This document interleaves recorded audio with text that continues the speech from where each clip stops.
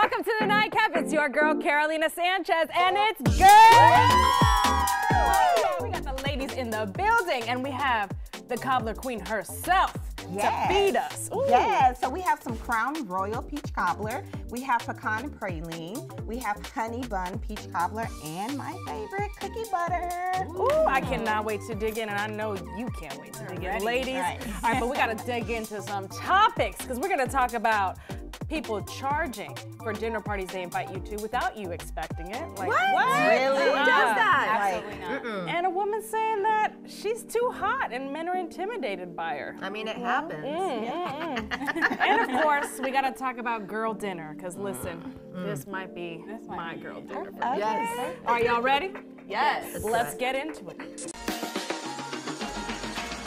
Yeah, what's up for a nightcap? Chill, you know, kick back. I'm telling you, this peach cobbler, baby, is unlike any other you've had. And I know the girls on the couch are ready to start talking, because otherwise they're gonna finish this peach cobbler, right? All right, here for the very first time, we've got Sydney Mack in the building, ready to join in on this girl chat. And of course, my host, when I ain't here, we got Cindy Bourbano, morning show radio personality and TV host. And the girl behind the Adultish Wine podcast, we got Paige Crutcher. All right, I want to dive into the being too hot for potential partners. Let me tell you. Come on, Cindy, You are. You are. Yes, But you I can't can talk because you have a partner. Well, see, when I was single, no one was approaching me. I don't know if it was the resting bitch face or just like I'm just too intimidating. I happens. just had Phil on my podcast episode that's coming out this week, and he told me that I'm too intimidating. And he said it's a blessing and a curse to be beautiful, which I took for a compliment. Thank you. Yes. But I don't see myself that way. Well, you're successful, you're tall, you're beautiful. That's gonna intimidate anybody. You got thighs, Yep. I do got some Legs for days. legs for days. But I want somebody who's gonna not be intimidated by that. I was about to say, if you have a RBF, like, and they can't handle that, then they don't need you at all. Yeah. Maybe I do. Have you ever had a partner tell you, like, you know, I wasn't going to talk to you because you were intimidating. You're so beautiful. No, because I would never let it get that far. If they can't handle just my resting you face, ain't then they for can't me. handle anything else.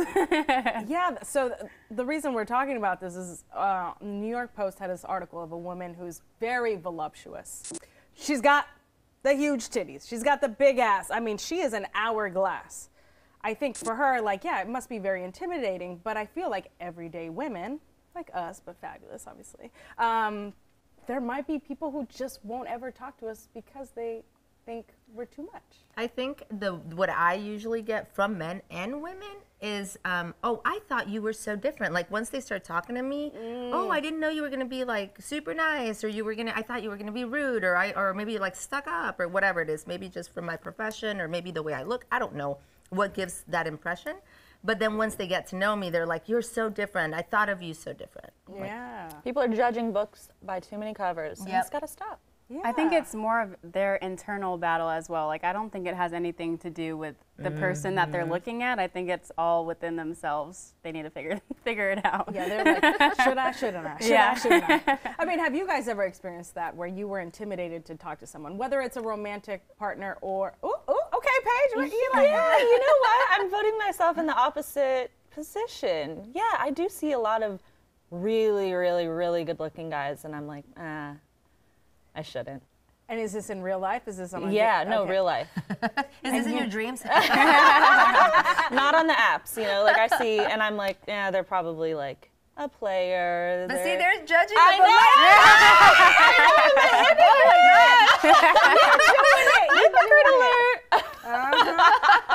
Cindy, what about you? I would never approach a guy. I'm Period. just so old school like that. The guy I feel needs to court me. They need to give me the attention. And no, I'm not intimidated by anybody. I think I've been around enough very successful, or even just in the entertainment business, athletes, etc. That it's part of our business. So for me, it's just like anybody I can talk to pretty much. But I wouldn't approach a man. No. That ain't you. No. He needs to show the interest first, and then I'll choose if I want to talk to you. Sydney, have you ever been intimidated by approaching someone? I'm the same way. I would never go approach someone. I'm an introvert, so I don't really like we have to be friends first and then go there. So I would never probably approach someone. Okay. I mean, I know, Paige, you're still in the dating world. Yes, ma'am. You're hearing that they would never approach anyone. Are you on that path? I don't want to. That's not ideal. That's You don't not want what, to. No, I want someone to approach me. Yeah. I'm an independent, intimidating, boss-ass woman, Yes. air quotes. That I want somebody who sees me and is like, I want that. Yeah. Come get me. Yeah. So And you then are try not 3 more approaching times. I'm not actively, but I mean, people are telling me to do all sorts of different things. People are trying to help me. I'm struggling out here on the streets, on the sidewalk. Is it on the sidewalk? I got kind of on the street. What's happening these days? It's just terrible. It's just terrible. Have some cobbler. All right, listen, I've already gained a few pounds, and what's a few more? All right, coming up next, we're going to talk about friendships, or what we think are friendships, and how dinner parties can go wrong. You stay right there. We'll be right back.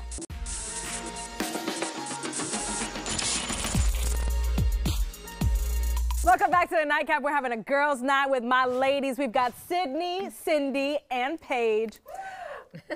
And we got an audience, honey. Okay, so there's this story. I saw it on Reddit. This guy went to a mutual friend's house for a dinner party. They were like, don't even bring anything, like, don't even stress about it. They have dinner ready. And he brought chocolates because he was like, you know, I can't show up empty-handed. Like, let me show up with some chocolates. The next day, he received a bill for the dinner party. No. That's ridiculous. No, that's ridiculous. That's actually happened to me before. What? Now that you think about it. Okay, what do you mean? So it was like a crawfish boil, and then later I got a text like, okay, if you want to contribute to the crawfish boil, like, you can send a memo. It wasn't mandatory, but yeah, that has happened to me before. But It was afterwards, yeah. I don't agree. Like, if you're gonna Yeah. do that, do it prior. Like, hey, we're gonna have a birthday and we're gonna go to this restaurant. It's, you know, $50 a head. If you want to, you know, RSVP, whatever. Yes. I get that. But if you invite me to somebody's house, or I go, you know, and I'm eating, you're hosting. It isn't a, what do you call that, where people bring buffet or potluck. potluck. Yeah. I'm okay That's with crazy. paying, but just tell me beforehand. Exactly. Don't tell me after I already ate everything that I wanted to Yeah. eat. And then you feel guilty. Like, I assume you paid something. yeah, of course. It's like, okay, well, how do I not? They've already seen that I read it. Like, now I've got to I give just you. never, Yeah. I'll never go back. Like, I'll pay for it. Facts. Okay, that's cool. Here you go. Well, we're not friends. I just think it's very tacky. It is. Classic. If you're gonna host something, Yeah. host it. Yeah. Or again, say it's a potluck. I'm doing the crawfish. Someone bring the sausage. Someone bring the Right. corn. Someone bring the potatoes. Yeah. yeah. Like, my family always says, you know, traigan lo que van a tomar. So bring whatever you're going to drink. But Yeah. the Yeah, food is absolutely. provided, and that's Sure. it. And the person brought a hosting gift. You gotta bring a hosting gift. They should, Okay, so should is that send the something- receipt. Is that something you should always do? I do. Yeah. I Yes. do not like Yeah. to show up empty-handed. And what do you show up with? A bottle of wine. Typically Yeah. wine, sometimes flowers, depending. If it's Or like ask beforehand, like what they need. What they need? Oh, Yeah. that's nice. Oh, that's nice, yeah. So if someone were to be coming to your dinner party that you're hosting, and they show up empty-handed, do you look at them differently? No. No. No. I don't look at them differently. Nah, But like, I take note. But then the next time you go to their house, you don't take anything. No, I still do. you still do? I still do. Okay. I don't care. No. Nah. Yeah, me either. Sometimes it's cultural. Like for Latinos, for us, it's very much the we bring stuff to the house and we celebrate. I think it's part of the culture. Maybe they're the way they were educated or they were brought up in whatever country or culture. It's not a normal thing to do. So you can't. I wouldn't judge, but I would personally take something. Yeah. I think wine is like the universal, easy. Like, even if you're last minute, like, I forgot to get something, stop by the liquor store or even a grocery store and pick up a bottle of wine. Yeah. It's Or even like what you have in your pantry. Like I'll just bring an unopened bottle and that'll be the gift. Okay, dinner party. We're hosting it. What exactly needs to be at a dinner party for it to be successful? I feel like there's a lot of stress when you host friends over and you're gonna. As Hopefully. the host, what needs to be Yeah. there? I think when you get to a certain age, like cut the shit and hire the bartender. Ooh. You know what I mean? Like, Or take the that chef. pressure off yourself. I think it's classy. Like, guests don't have to go, pour themselves. I think it's like a special touch that you can do. Well, I hired a chef once because I just don't know how to cook. And then, of course, my fiance offered that we were going to do the Shabbat dinner at my house on Fridays. And I'm like, really, thank you. So all these, his friends who are also Jewish are coming, and I have no idea. I don't even know how to cook a normal, dinner. Forget a Shabbat dinner. So then I hired a chef. And they were super impressed, and so was I. I was like, wow. We're like, I did a great job. I know, this is great. And you did. You organized that. But never again. Just one time. It's a one-time thing. Okay, so outsourcing drinks or food Yeah. would be a good recipe for a dinner party. Yeah. I'm like the host assistant. My girlfriend is the one that hosts, and I just do whatever she tells me. So I have no idea. You're like, I am never going to host, but I will assist. Yes. Okay, when it comes to cleanup, do you stay around and help a friend? Yeah. Yeah. If you were invited to their Yes. house, yeah. Okay. So you make Always. sure you're the last one to stay. No, not the last one, but I will start cleaning up and then like, okay, guys, I'm not doing everything. Y'all saw me clean up. Y'all saw me put some things away, the Yeah. dishes in the dishwasher, but I'm out because I'm not doing all the cleanup. Right. Smart. Yeah. Yeah. I think that's the biggest issue with dinner parties is the cleanup afterward. Yeah. But that's something you should also outsource. All right, well, you stay right there because Girl Chat continues after the break.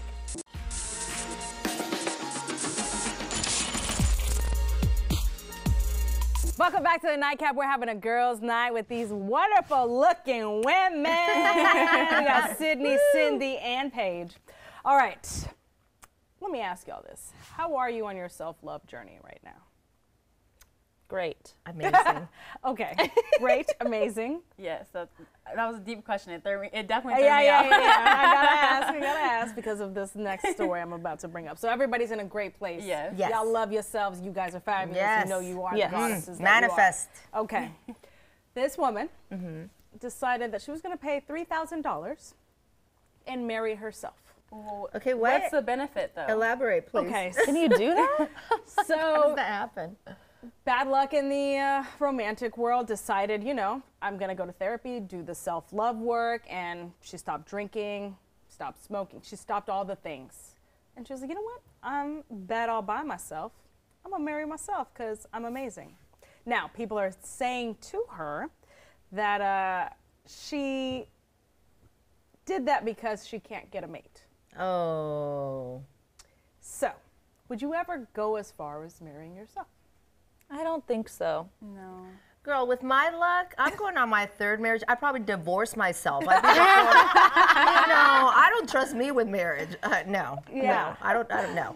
I'm not one to marry myself. I don't know. It's just like I feel her, go to therapy. She's stopping the smoking and the non-healthy habits. And I don't think I would go as far as to marry myself. Just live together. I just am with myself all the time anyway. Yeah. I don't know. But I mean, maybe it was like a spirit. I don't know. Good for her, not for me. Yeah, I don't get the official marrying yourself thing. You can just, it's okay if you don't want a partner anymore. You don't have to go out of your way to make it all official to marry yourself. Make it so official. Yeah. It is odd. I don't know that. And it's like, what if you meet someone And you're married. and then you're like, sorry, I have to go divorce myself real quick. like, who are you married? Who's your ex? Like, who's your myself? Me. And then it's like, It's are like, you do you not unwell? love yourself anymore? Because now Right. you're divorcing yourself? Yeah. Now it turns into like a Just bigger deep, problem. Yeah. spiral. We're gonna spiral. I think she needs help for other things, not just the self-love situation when she went to therapy. Yeah, now It I'm doesn't- questioning the therapist. Like, the therapist say, yeah, go with your best self. Yes, Take yourself to the yeah. altar. That's odd. No. Okay, yeah. As speaking this all out loud, I'm like, absolutely not. Yeah, no, absolutely not. All right, so the ideal partner, the ideal person you would marry, what factors do you have for them? My fiance. Your fiance. Let me what okay, camera, because he's looking. See, Wait, 3. Oh, right here, here. baby. I love you. This? Okay, what factors does your fiance have? Oh my gosh! Apart from the physical is amazing, and then no, he's loyal. He's kind. He loves my daughter like it's, you know, his own. He is very hardworking, and he supports me. He's my biggest fan, so I love that. That's amazing. He's kind. All right, what are you looking for, Paige?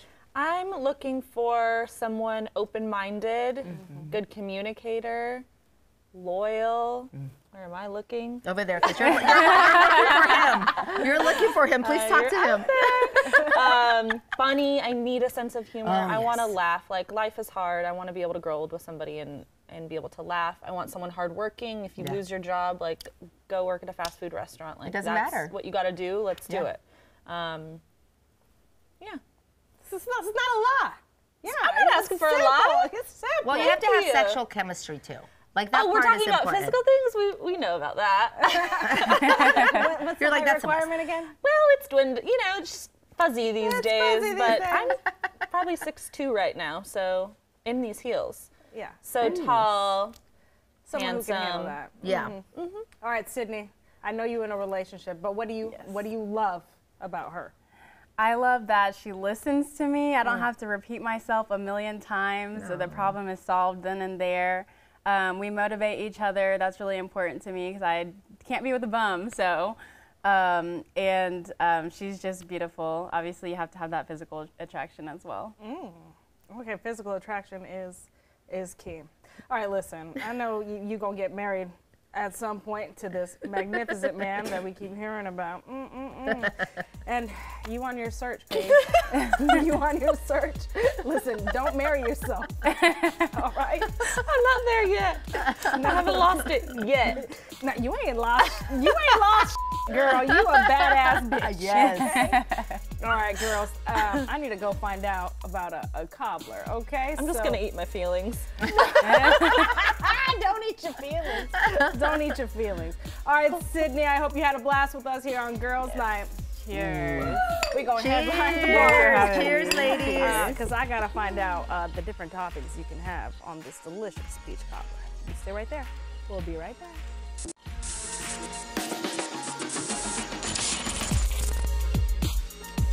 Welcome back to the Nightcap. I'm behind the bar now because I've got China Watts, the Cobbler Queen, in the building. And you brought the Midnight Munchies. Listen, the girls and I were downing I saw. that cobbler. I saw. And I did not know that I didn't even get a complete one. Okay. So I'm here to get every single flavor. Well, you are going to enjoy this. This one is my honey bun peach cobbler, okay? All right, so what was the genesis for this right here? So I wanted something fun, creative, something that the kids would like too, because all kids like honey buns and cinnamon rolls, so I actually do both. But this one is a fan favorite. You'll love it. Okay. I told you, girl. What do we got up next? So this one is the Crown Royal mixed in with my famous signature sauce. So we're just gonna, just a little drizzle. We don't want you too lit. Enjoy on that one. So, China, what led you to become the Cobbler Queen? So actually I started out about 3 years ago. Family friends wanted some peach cobbler one night, so I came over and I just brought a pan, not thinking too much into it. From there, they went crazy over it. So that's kind of the start of my business. Oh, so you were good at something and you capitalized on it. Right, Okay. right. And so I got my recipe from my grandmother, Reese Winslow. She was one of the key starters to my business. And then I just added my own flair to it. That was good. So that's so much fun for friends, girls' night, just like Girls' tonight, night, right? yeah, it's perfect. So All right, what we got this next? one is for my Southern gals, okay? This is called the pecan praline. So we're gonna actually add the sauce to it. And everyone in New Orleans or Nowlands, depending on where you're from, Okay. they're gonna agree on this one was a hit. All right, so I'm gonna get some more junk in my trunk with this, right? Be hauling. I'm just saying. No! No, ma'am. Oh, That's good. Okay, last one before I go. Oh, they ready. Okay. All right, girls. This one is like my #1 seller, okay? This one is called the cookie butter. So let's drizzle this goodness on top. Oh, wow. That's what I was missing. I mean, just a little, all right?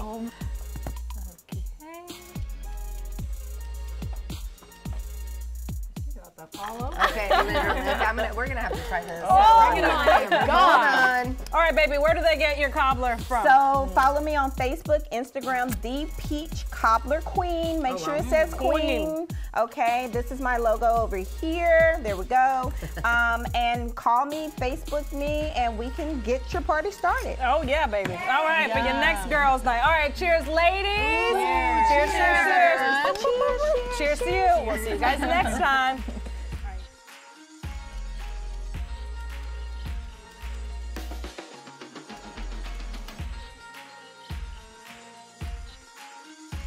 We've got every episode of The Nightcap, and we can go for hours. Download the Fox Local app on any of the following smart TV platforms and get in on the fun.